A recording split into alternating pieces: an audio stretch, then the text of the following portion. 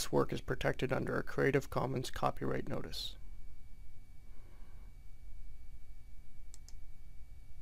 Self-directed learning.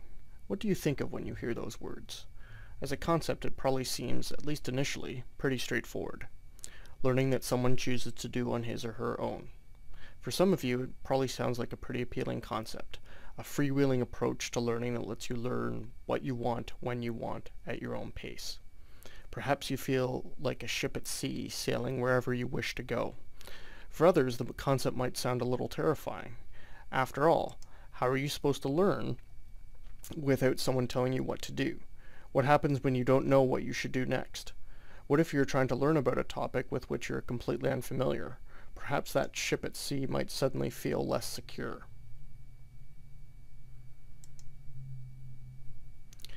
Stephen Brookfield, one of the preeminent researchers on self-directed learning theory, is quick to point out that self-directed learning does not necessarily mean that learners are supposed to exist in isolation from teachers, instructors, or peers. Although we are somewhat conditioned to think of images of a lone worker toiling in isolation whenever we think of the word self, it is important to remember that the self in self-directed learning refers to who controls the learning situation. Brookfield offers a useful working definition of self-directed learning in his comprehensive chapter written for the International Handbook for Education for the Changing World of Work in 2009, seen here on the screen. Self-directed learning is learning in which the conceptualization, design, conduct, and evaluation of learning project are directed by the learner. This does not mean that the self-directed learning is highly individualized learning, always conducted in isolation. Learners can work in self-directed ways while engaging in group learning settings, providing that this is a choice they have made believing it to be conducive to their learning efforts. As you can see, the major difference between self-directed learning and the more traditional teacher-directed learning is the onus it places on the learner to conceptualize and continually revisit a learning plan, rather than relying on following a preset series of instructions. That does not mean, however, that learners engaged in a self-directed learning task never make use of groups of peers, often called learning networks, or external experts, including teachers. Brookfield makes this point a bit later in his introduction. A recurring theme of research in this area is the way learners move in and out of learning networks and consult a range of peers. The key point is that whether or not learners choose to be temporarily isolated from or immersed within peer networks is the learner's decision. Indeed, in self-directed learning, all decisions about how and what to learn, and how or whether to consult external resources, rest with the learner. In the context of a self-directed learning effort, it is quite possible for there to be periods in which the learner decides it is most effective to place himself or herself temporarily under the control of an expert. At this point, we might recognize that the intuitive appeal of the concept of self-directed learning. After all, people of all ages have been learning things on their own for centuries.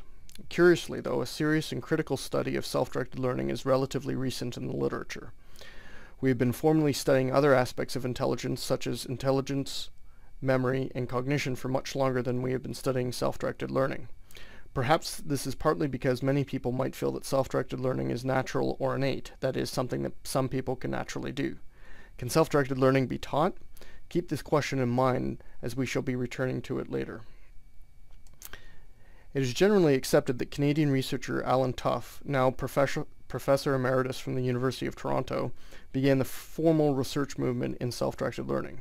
He wrote his PhD thesis in the 1960s on the behavior of adults during self-directed learning projects. In his books such as Learning Without a Teacher, The Adults' Learning Projects, and Intentional Changes, Tuff argued that the formal learning that occurs in educational institutions represents a relatively small percentage of the total amount of learning that adults engage in a given time. In other words, most adult learning occurs outside formal educational settings, and much of this learning is self-directed. He wrote that highly deliberate efforts to learn take place all around you. The members of your family, your neighbors, colleagues, and acquaintances probably initiate and complete several learning efforts, though you may not be aware of it. He further claimed that 80 to 90% of all adults conducted at least one self-directed learning project each year, spending about 100 hours on that effort. But what constitutes a self-directed learning project? As you might expect, the nature and type of responses vary considerably, everything from the practicalities of learning how to use a new tool or piece of technology to conducting research on a topic of personal interest.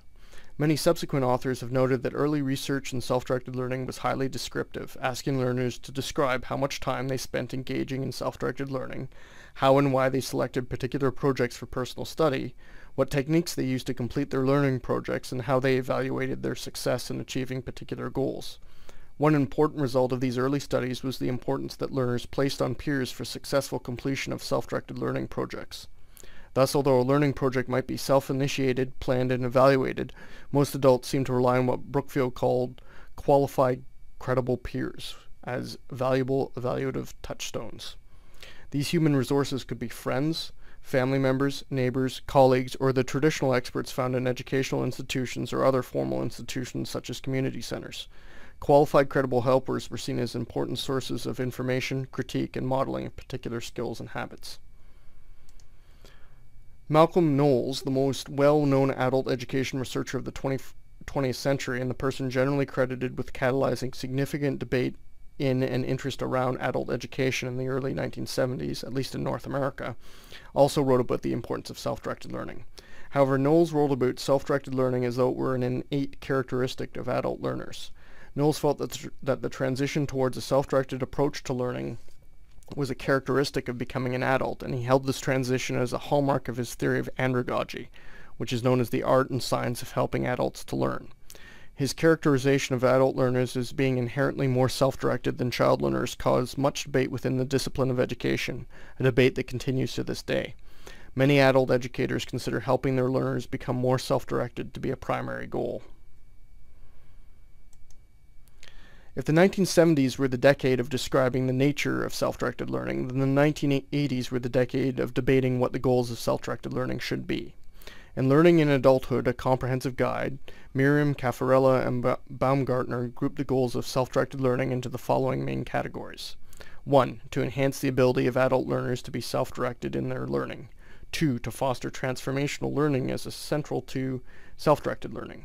3. To promote emancipatory learning and social action as an integral part of self-directed learning. The first goal follows naturally from the work of Malcolm Knowles mentioned earlier.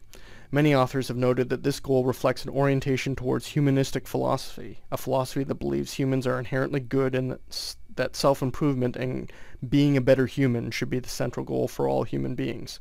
Brookfield has pointed out that the first goal might reflect a particular cultural bias towards learning, stating, quote, "The ideology of self-direction, of people individually pulling themselves up by their bootstraps and moving ahead with their own learning efforts, fits congenially with Western notions of libertarian individualism.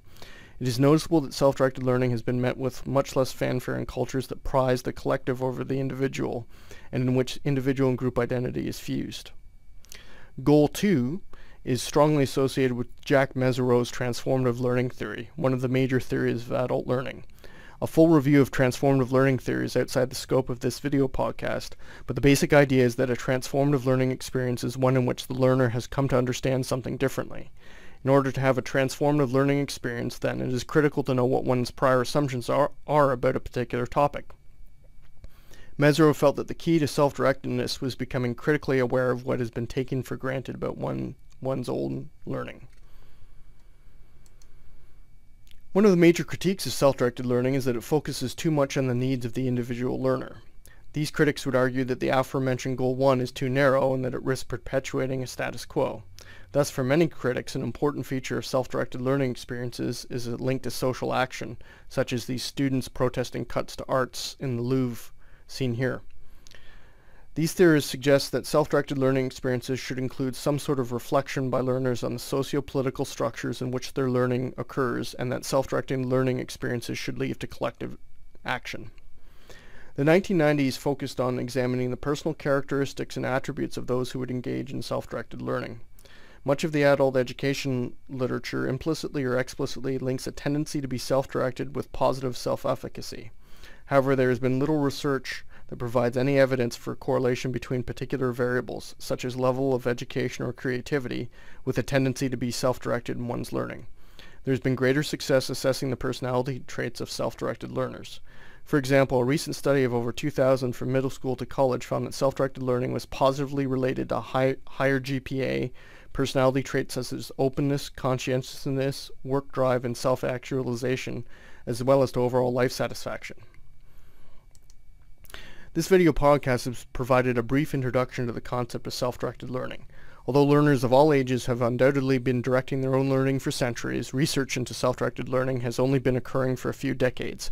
More research is required. For example, how do cultural factors affect self-directed learning? How is the ubiquity of digital technologies affecting the ways in which learners engage in self-directed learning? Creative Commons Copyright Notice. This work by Dr. Sean Bullock is licensed under Creative Commons Attribution, Non-Commercial, No Derivatives 3.0 Unported License. You are free to share, copy, distribute, and transmit the work under the following conditions. 1. Attribution. 2. Non-commercial. 3. No derivative works. This license may be viewed in its entirety at the web address listed on the screen. Thank you.